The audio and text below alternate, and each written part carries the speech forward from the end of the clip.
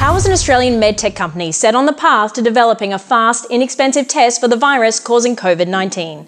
Find out on this episode of Tomorrow's Tech.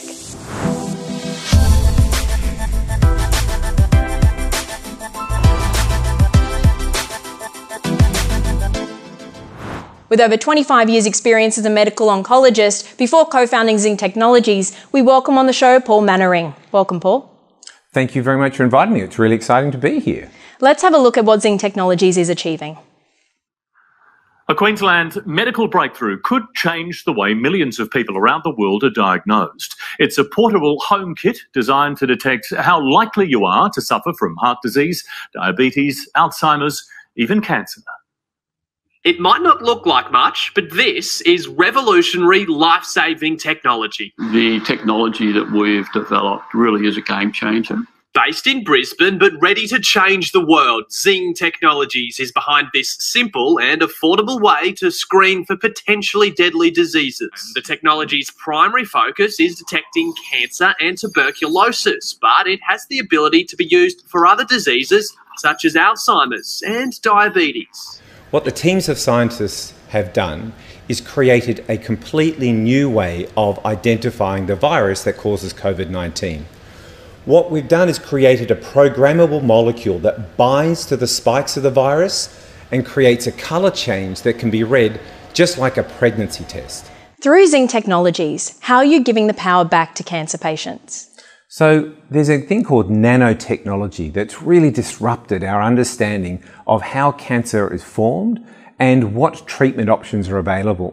And the clever scientists at Xing Technologies have developed a 1,000 cancer gene panel. They've hoovered up all the changes that you can find across all the databases and put them into what we call a NATA certified. That is a government certified laboratory that enables patients to sit down with their medical oncologist and truly understand what has caused their cancer, what treatment options they've got, enable them to get access to clinical trials so even the more exciting and new drugs that are coming through may be made available to them.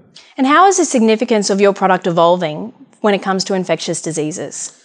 So we are really, really lucky. One of the PhD from the University of Queensland, ironically, students here has come to work at Xing Technologies.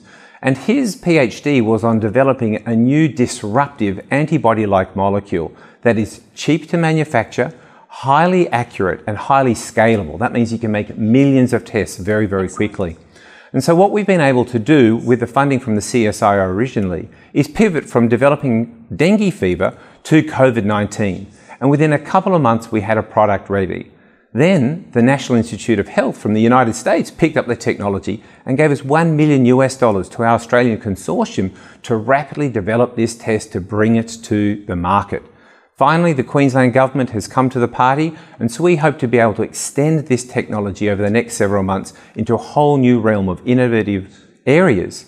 This will be a fast, inexpensive, less than a cup of coffee test that you can do yourself.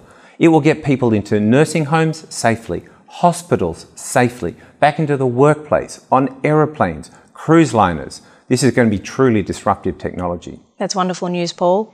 In the process of developing Xing Technologies, what have you learned and what would you like to share with the entrepreneurial community in the healthcare sector? I think the most important thing is that you're not alone. You need to find mentors and make it a collaboration. What Absolutely. I've really learned is that it will take twice as long, it's twice as hard, it's twice as expensive, and it's twice as frustrating. And therefore, if you can get people to help you carry along the journey, then you won't feel so alone. Xing Technologies, like other purposeful ventures, is reliant on investment and funding to ensure growth on a global scale. What is your experience with the Australian investment community, and what avenues for change and improvement do you see? I would really like to disrupt the Australian investment community, particularly when it comes to biotechnology. We can understand that investment is risk averse and risk management is really important. But I'd like a small portion of the portfolio to be given away to high risk ventures where the brokers who rely on bonuses aren't penalised for investing in innovative solutions. What we've been able to do is try and find mentors like the Thai Entrepreneurship Group to help guide you through that very challenging commercial narrative just as much as the technology one that you're trying to develop. Thank you for sharing your learnings through this journey, Paul, which has been stepped up in recent months in light of COVID-19. Appreciate you coming on the show. Thank you very much. It's been really fun. No doubt our audiences will be supporting your efforts. And to our audiences, if you'd like more deep insights to the hard questions across sectors, continue to follow us across our Tomorrow's Tech LinkedIn, Facebook, Instagram and Twitter. And don't forget to subscribe to Tomorrow's Tech YouTube channel. But for now, thank you for watching, be the movement, and see you next time on Tomorrow's Tech.